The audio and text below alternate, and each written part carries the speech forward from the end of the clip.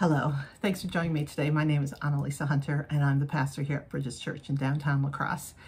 Today I'd like to do a quick take on John chapter 3 verse 16, perhaps the most well-known verse of the New Testament of the Gospels. Let me quick read it for you, just so we have it fresh in our minds. God so loved the world that he gave his only son, so that everyone who believes in him won't perish but will have eternal life. Now, this is a Bible verse that's often on bumper stickers. Sometimes people make a touchdown in a football game and yell out John 3:16. It's really well known, and some people say this is the whole gospel in one verse, which is great. However, I've also known a lot of people who've really focused in on this verse and have really stood on the part that whoever believes in him will have eternal life. And it becomes kind of judgmental and intolerant. So anyone who doesn't believe in Jesus the way I believe in Jesus, well, you're out of luck.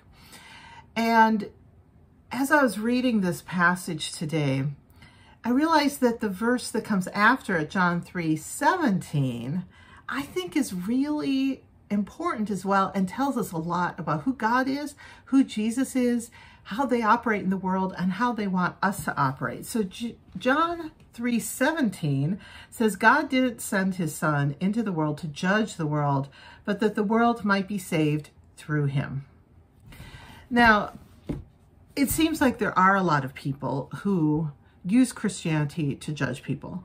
I just saw some statistics from a national poll done by the Barna Group, and people who aren't part of the church think that Christians are really judgy, that this is a huge problem that they have, a huge barrier they have to being part of the Christian church because they see the people in the church as being judgy. Now, that being said, I know a lot of people outside the church who actually think Jesus is really cool.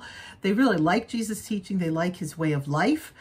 They want to follow Jesus, and to a certain extent, they do believe in Jesus, but that extra extent about believing in Jesus and being part of a church, they have some problems with, because the way that they see Christians living their lives doesn't often seem to match up to what Jesus said.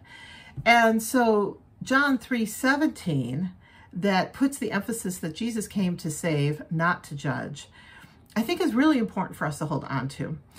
Especially in our current culture right now, there's a whole lot of judginess going on in every single direction. It can be political, it can be personal, it can be religious.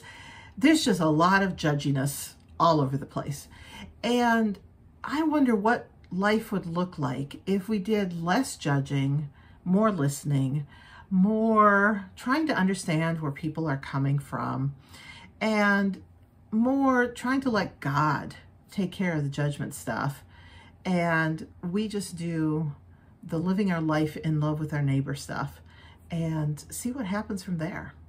So that's my thought for today on John 3:16 and John 3:17. And let me know what you think. You can respond in the comments below. You can email me at pastor@bridgesdowntown.com. And feel free to subscribe to this channel so that you can get updates anytime I post a new quick take or another video for our church. And join us on Sunday mornings at 9:30.